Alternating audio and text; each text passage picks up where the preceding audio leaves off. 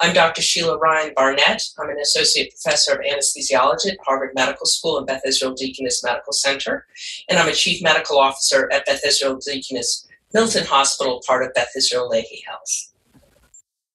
I have no financial disclosures, but I did want to mention that I am the ASA chair of the Committee on Performance and Outcomes, and that does work on developments of measures for anesthesiologists and monitors performance. In addition, I'm a board member of the Anesthesia Quality Institute. My objectives today are to review CMS structure, try to make it interesting, look at individual anesthesia measures, MIPS and recent performance data, to review hospital CMS measures, and then begin to discuss a little bit about where is the anesthesiology hospital overlap, or is there a place for opportunity? First of all, just to remind everybody that our healthcare system in the United States is CMS, and the CMS website is excellent if you are curious to learn more about it, and that this funds both Medicare and Medicaid. Purpose of today, I'm going to talk mostly about Medicare. Medicare dollars, as we all know from the news, are vast. The nation spends trillions of dollars on healthcare. And I really just want to point out, for purposes of today, is that about 20 or 30% is on physicians and clinical services, and about 35% on hospital care. So those are the dollars at stake that we're really talking about what quality or value-based care can impact. And then on the right here, specifically, you'll see that health insurance in the United States is about 20 to 30%, and this goes to hospitals for their reimbursement too, is for Medicare versus other private interface payers and different payers. But Medicare is still, even though it's not always the dominant payer for hospitals or individual physicians, it's still a very important source of income and finance. Back after the Affordable Care Act was introduced in 2015, we introduced the Medicare Access and CHIP Reauthorization Act of 2015. This is MACRA. You've probably heard of this. And then basically this is what CMS implemented to go to a value-based incentive program, which is called the Quality Payment Program, which emphasized quality over volume. And there's two ways that physicians can participate. They can either and we're going to talk about those two in a moment. Just to review value-based U.S. healthcare, it's both physicians and hospitals. Financial bonuses and penalties exist. It's very complex and requires a robust system of quality reporting, whether that's individual or in your hospitals. And even though we are now emphasizing very much quality over volume, as anesthesiologists, we have to always remember that we also bring an incredible value to institutions and to hospitals when we encourage or allow more high quality volume. Taking good care of patients efficiently in anesthesia and allowing surgeries to proceed without problems is an enormous benefit that anesthesiologists bring. And I think the surgical home program is a really good example of how anesthesiologists can really enhance care for individuals. The value-based programs we're going to look at a little bit today include MACRA, which I just mentioned, and this impacts hospitals that we'll talk about their penalties and bonuses, and also individuals, which we're going to talk about now in the MIPS program. So today I'm going to talk, Medicare is divided into the 4 parts, and I'm going to be talking today about Part B, and then we'll talk about Part A. Part B is the physicians. So for all of us as physicians, and physicians or providers, Medicare does expect us to participate. There's 2 ways, either in MIPS, which is the Merit-Based Incentive Payment Program, or the individual program, or the advanced APMs, which is the alternate payment models. And many of us actually probably participate in APMs. This is multiple medical groups. I know I do it being part of a major health system or an academic center. And the clinicians then participate through the APMs. And as anesthesiologists, that often means that our group submits numbers on us, but many of those measures relate more to primary care or to other outcomes that may or may not be directly relevant to anesthesia. But we still participate in the bonus or in the penalties. So that is APM. So you may or may not be aware of that depending on how closely involved you are in your quality reporting programs. For those that do not participate in APMs, you must participate in MIPS. You have to participate in something according to Medicare. And then the merit-based incentive payment system provides payment based on 4 final performance categories. These are quality, cost, improvement activities, and promoting interoperability. More and more, Medicare is moving a little bit away from quality, more towards cost and promoting interoperability. If you are MIPS eligible, if you take care of enough Medicare patients, basically $90,000 a year in allowed charges, or you look after at least 200, and you look after 200 Medicare patients, and that you provide more than 200 professional services covered. Not all anesthesiologists will make these thresholds individually, and there are ways that they can combine with other physicians or other groups so that they can be eligible.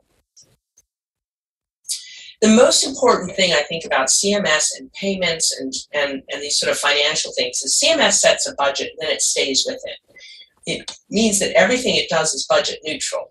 What that means for us is if you get money out of MIPS, it means someone else in the MIPS program lost money. So as you can see here, there's the maximum adjustments in 2019, about 4 or 5%, not huge numbers. But going forward, these numbers get bigger and bigger, up to 10%. And this is the Medicare amount that's adjusted back to a clinician. And as anesthesiologists, we don't always get that much back from Medicare, so this really reduces the dollars that are available. And the potential maximum adjustment will increase every year from now on through the next few years. The bonus, unfortunately, is paid by the poor performers. So it really is winners and losers. So the people that get the 9%, it meant that there's some others that lost 9%. This is data that was fairly recent. Remember, the program was only introduced in about 2017. And what they found was that exceptional performers that came out of a separate pot were a pretty significant group here that would get extra dollars, but the bottom performers lost so that those in the top performance could gain. So it's really important to understand that there's winners and losers. If somebody's winning, it means someone else lost some. This is just some data from 2017, because the program was only introduced in 2015. We're still getting the data now, and it was interrupted by COVID, and they did put some restrictions in there so that people that were unable to report got a buy for the year. But what happened was the first year, they allowed everyone to join, really, with very low, and it was a very low bar you had to reach. So almost everybody got a positive or neutral payment with very, very little negative. So what this meant was, even if you were a winner, there wasn't much to win because there was very few people that got a negative adjustment. And the maximum rewards actually declined from 2019 to 20, and as you can see, they were very small percentages. In 2021, the maximum for clinicians, and this is mostly primary care that may have many more Medicare patients than us and get significantly more professional Part B income, about $6,000 a clinician for an average of $130,000 of Medicare-only income. So small numbers and very challenging to reach. They have done a lot of reviews over the last couple of years on how do physicians feel about MIPS. This wasn't anesthesiologists specifically, but basically it's not a very popular program. Many physicians interviewed didn't actually understand about MACRA. There was a strong feeling that most measures are available for primary care, but much less for primary and general care and general surgery, but not a lot else for subspecialties. And leaders were very conflicted on whether MIPS improved any sort of patient care or not, because there was such a focus on getting the quality numbers. There's a substantial administrative burden, and the incentives were small. So there's a lot of work and review going on the MIPS program. CMS did acknowledge that the payments were incredibly low. They had a very higher participation rate in 2015-16 because they made it very easy to participate. They also set a very low threshold bar of only 30. It gets up to 75 now next year. So it was very easy to participate in the first phase of this program. It's going to be much harder as time goes on. But CMS now, they really do want to push providers more and more to working together and to working with hospitals. So CMS is now introducing something new called, or has introduced, the MIPS program, which is the MIPS Value Pathway Program. This is basically additive on MIPS, and it basically brings you a little bit closer to the APM, so we're all in it together, the hospital and the providers. What the MIPS value pathways do is they bring in your current MIPS, so those individual measures you may be scored on, and then they add in the foundation layer. The foundation layer is the hospital measures, such as readmission that we'll talk about, and potentially in the future, HACs or hospital-acquired conditions and such. So this is really entwining then the hospitals with the providers very closely. So it becomes increasingly important as anesthesiologists that we understand what is driving those foundational levels and how can we contribute to keep those scores as high as possible. Last year, we were actually fortunate to be one of 6 or 7 in the country that applied to CMS and we were able to create an anesthesiology MVP. And that basically MVP also have to support the transitional to digital quality measures. This was the MVP value pathways that were proposed when they had a request for proposals. And you can see we did create an anesthesia one, which will be available next year. And it does include some of our MIPS, some of our quality improvement measures, your Medicare spending per beneficiary, which your hospitals get already, and it will also include a foundational level, which is likely to be readmissions. This is showing up close the level of granular detail. This really shows how MVPs for anesthesiologists will be linked to hospital outcomes in the future. So basically, this will be the foundational level. Along the tab here, you can see there'll be the quality, which is MIPS, the improvement activities that you can choose to participate in from a large menu, cost, which we are working now with CMS to create better cost measures, but most of this is the hospital costs on the patient's inpatient stay, and then the foundational level, including hospital, for example, hospital-wide readmissions, and also hospitalized admission rates for chronic conditions in general, what's called hospital-wide. So again, going to link us as anesthesiologists close to hospital outcomes. And this just shows you the timeline. We've already started here in 2023. Next year it will be available. You'll be able to voluntarily report. And then we will continue to develop new MVPs that will provide more access for more anesthesiologists. And then this will continue to go on. The goal ultimately is to transition away from MIPS as they're known currently into MVPs. That being said, there still will be a need for the MIPS or the individual quality measures to be part of the MIPS value pathways. By the way, as if you didn't know this from your own practices or talking to people, reporting quality measures is very costly. So another criticism of the program that will not get easier with MIPS, MVPs, or either way you do it.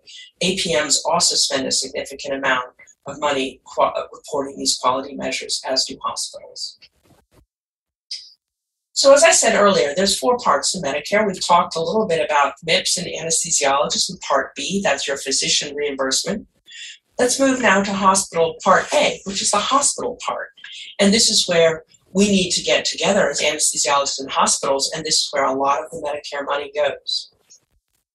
Hospitals get Part A payments, and the hospital value-based payment program is now important, and it's been revised. It's important to remember with hospitals, it's reimbursement, and we'll talk about those programs. It's also reputation, which is very important to hospitals that drives patients and drives the market to them. CMS has several reimbursement programs. These are the value-based purchasing programs, which is at risk of 2% of DRGs.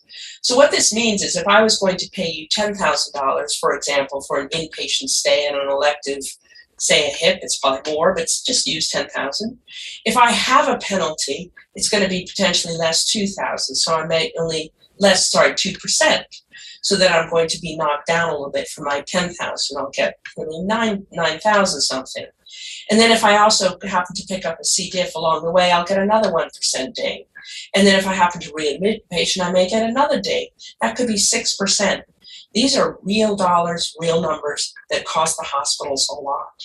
And it's really important for hospitals, and most hospitals work hard behind the scenes to try to prevent these quality events, these never events from happening, and to work constantly on the different drivers of this. For the value-based, hospitals have to require to earn it back, and the hospital-acquired hack one is just a penalty only. You just lose the 1% just the way it is, and readmission is also penalty only. And the hard thing about these programs is they're not this year. So I'm in 2022 now. We are still getting penalties back from 2018, 2019. So it's hard to change things going forward. You have to be very patient. And this is hard for hospitals because it affects my cash income now, even though it was something that happened 2 or 3 years ago. The value-based domains that you need to think about are clinical outcomes. This tends to be mortality after MIs, pneumonias, CABGs. These are all prescribed. Person and community engagement, this tends to be your HCAP scores. You know, those Press-Ganey, the surveys that go out are so important for the hospitals. Did anyone answer the call bell? How was the MD communication? These are really important to hospitals. Safety, did anybody fall? Did anybody have a pressure ulcer? Again, stuff we're not thinking of as anesthesiologists, but if you're looking for your hospital to get extra support or supporting the mission of your hospital, this is all chipping away at it. The hospital, this is the Acquired Conditions Reduction Program. This is Domain 1 and Domain 2. The ones we're most familiar with in the surgical anesthesia world tend to be CDIs, CLABSIs, CAUTIs. These are huge penalties. They impact everything. If you have a couple of central line infections or a couple of catheter-associated UTIs, it hurts your hospital enormously financially, and it goes on for years. The expectation from your hospital is you'll have very few. So even 3 or 4 or 5 seems like a small number when you're in a busy hospital, but can really hurt you financially and reputation. Domain 1, I feel that these things like iatrogenic pneumothoraxes, post-operative perioperative hemorrhage, again, not common, but they can definitely hurt you. These are the patient safety indicators that contribute to the HAC program. The hospital readmission program, I think this is where the most bang for the buck. This was started in 2010, and basically a significant reduction in DRG payments for hospitals who have readmissions within 30 days. Heavily weighted towards joint patients, but impacts all hospital-wide readmissions. And the penalties are calculated up to 3%. I'm at a small hospital. We had a bad few years of readmissions back in 2017, 16, about that time. We've paid about $800,000 for that in a penalty, and it's publicly reported. So these are hard reputation numbers, and they're hard financial numbers. These are underneath here, acute MI, CHF, pneumonia, COPD, knee and hip, and CABG are the big ones, and you get weighted for those. It does depend on you having a minimal amount of patients to participate in. You have to reach a certain threshold. This is a little bit too much detail, but I think this is important for us to understand as anesthesiologists when we're looking at things like perioperative or preoperative workup and how do we contribute to the medical record and documentation and acuity of the patient. Basically, Medicare expects you to have a certain number of predicted readmission rates. This is the actual admission rate. This is the expected readmission rate. So you can see in this example how it was over 1 for THAs and for hips and knees, which means there's a penalty assigned. For an acute MI, it was under 1, so there was no penalty assigned. So you can, and in fact, the first few years of the reduction in the readmission program were felt to be because hospitals understood that they needed to improve their diagnostic accuracy and their acuity and their basically charting so that their expected readmission rate more accurately reflected the acuity of your patients. And this is so true for so many of the Medicare hospital penalties and quality programs is they're looking at their risk adjusting based on your charting. So if your patient looks very healthy because it's inaccurately charted that they had heart failure or independent diabetes or other major Medicare comorbidities, you may get hit with unexpected penalties. So this is an opportunity, I think anesthesia has an opportunity to discuss with your hospital, how can we help in terms of our electronic record charting on getting some of those preoperative workups we have done into the chart so that the patient is appropriately scored and risk assessed. This is just some examples. I don't know if any of you follow Becker's, but this comes up on a lot of tweets and a lot of emails. And I've been called by a board member when we hit the top 25 hospitals for readmissions. So there is a lot of discussion of 39 hospitals, Medicare readmissions, millions of dollars, and Medicare cuts payments to over 700 hospitals over patient complications. Again, buried into those HAC readmissions and VBP programs. It's also important to remember about reputation. This also counts for hospitals. CMS, in a couple of years ago, they revamped. It used to be Hospital Compare, now it's Care Compare. Basically, this is the tool, this is where patients go. They go to look up their hospital, they go to look up their provider. For hospitals in particular, a lot of those scores, the value-based scores from value-based HACs, CAUTIs, excessive complications, mortality, all weigh into how you score on the Medicare.gov site. And patients use this, and they can find out information also about you as an individual physician. As anesthesiologists, we're often a little bit silent, but if you're a pain provider or out there, it may be more relevant. But again, patients look at these websites, our value-based care, all that kills us on the websites if we're doing poorly. You may have heard of hospital stars. This is the 5-star quality rating that was introduced a couple of years ago by CMS. Again, one of these things is all over your website, all over the news. When a family member is deciding whether to come to your hospital or not for a surgery, they're going to see, are you a 3-star, 4-star, or 5-star hospital? And it was created for healthcare consumers, but it's also vital since patients do look at this and it can attract more patients. The tricky part about star ratings is it's based on 57 measures. It's not always the same. My hospital might choose 35 different measures than another hospital.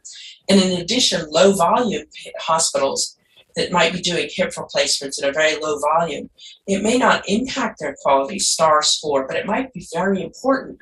As we all know, high volume does tend to improve patient outcomes. But that may not be reflected in things like the star ratings. So again, tricky to interpret, but patients see it and they're not going to spend a lot of time interpreting it. Leapfrog is another one that's all over, and again, it draws from the same types of measures that the hospital already has. It draws from your patient experience measures, your complication measures, your safety. There's also a lot that goes into Leapfrog scoring that you may or may not be aware of. At the moment, there's a requirement for observations of hand hygiene. When you're going in and out of rooms, whether if you're up on an inpatient floor, the emergency room, or if you're one of the procedural-based areas. There is tabulation on whether the hands were washed before somebody went into the patient's room and when they came out. Not just physicians, nurses, techs, everyone.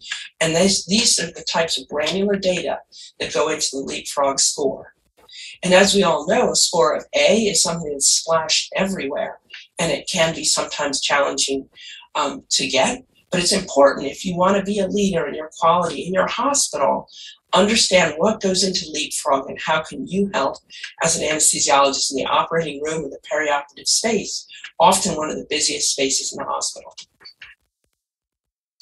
Hospitals also, it's favorable for them to engage in quality initiatives such as high reliability organization. I don't know if any of you have participated in this. They will often bring leaders in the hospital, chiefs of service, division chiefs, together to work on the leadership culture and to work on the culture in the hospital. We've done this at our own hospital. It's fascinating. It's a lot of work, but it does change the way you look at events, the way you look at events that happen, and the way you drill down into root cause analysis. So again, and hospitals get a favorable rating when things like Joint Commission come through they ask about things like high reliability opportunity organizations and what your organization might be doing to participate. So summary, when we're looking at CMS dollars, anesthesiology, and hospitals, there's a lot of dollars that go into this. This slide just illustrates in turquoise the penalties that went to hospitals in millions, so, and then the number of hospitals penalized. And you can see that there's a significant amount of dollars each year being withheld and going into penalties that are opportunities to do better with better quality. So finally, just to end, my take-home points today are the CMS pay-for-performance programs are evolving to the MIPS Value Pathway Program. So we're going to move away from individual merit-based individual MIPS scores for physicians towards the value-based ones, which intertwine the hospital quality scores. This is new and different and coming and it's getting more and more linked each year. So this will link our hospital payments. You're going to care more now about what is your readmission rate, as it may impact now the MIPS financial rewards coming back. Hospitals face significant financial risk from VBP payments, from hospital-acquired conditions, and from the HAC programs and readmission penalties. And it behooves you as anesthesiologists to understand what hospitals are penalized for. Where are their weak programs? Where do they need assistance in their quality programs that you as an anesthesiologist can help with? And also, it also helps with your patient's experience and your patient's quality and outcome. I didn't talk much about it, but patient experience is a huge driver on everything. It impacts VBPs, it impacts the your star value, your star ratings, and it impacts your leap-forward scores. Patient experience is mostly derived from the Press-Ganey surveys that go out to patients randomly after they've been in the hospital. You can ask your hospital if you can have access to these comments. You can see how patients felt after their inpatient stay or their emergency room visit. You can see your ambulatory scores and whether they understood the anesthesia education. You can influence your hospital as to what they're asking, looking for. But patient experience is huge and it matters. And it's an enormous driver of all of these penalty and quality programs. Again, anesthesiologists can assist by participation in hospital quality initiatives, in high reliability training, and knowing the reputational risks. Anesthesiologists are leaders in patient safety. It's been well shown. And with programs such as the perioperative surgical home, we've also shown that we're leaders in clinical pathways and efficiency. And this is a place where anesthesiologists can really participate in the hospital. Go to your quality directors, go to your chief medical officer, ask what you can do in a small space to improve the quality and the efficiency for your hospital. It will be valued. So anesthesiologists, as I sort of said this already, contributes by leading evidence-based care. What we can also do is the top 10 earners in hospitals are things like cardiac surgery, orthopedics, GI programs, procedures, general surgery. These are what are the top earners for hospitals. These are the hospitals value their surgeons, orthopedists. They value anesthesiologists, but we can make ourselves even more valuable by making these programs seamless, by making them efficient and very high quality. So I would say, we need to ensure that our top earners like orthopedics, cardiovascular, procedure services thrive in our hospitals. When they thrive, our patients thrive, and when our patients and our surgeons and the volume thrives, as anesthesiologists, we are also thriving and will do incredibly well in this new vision of hospital medicine and quality medicine in the future. So thank you very much. We'll be open for questions later on in the session. Thank you.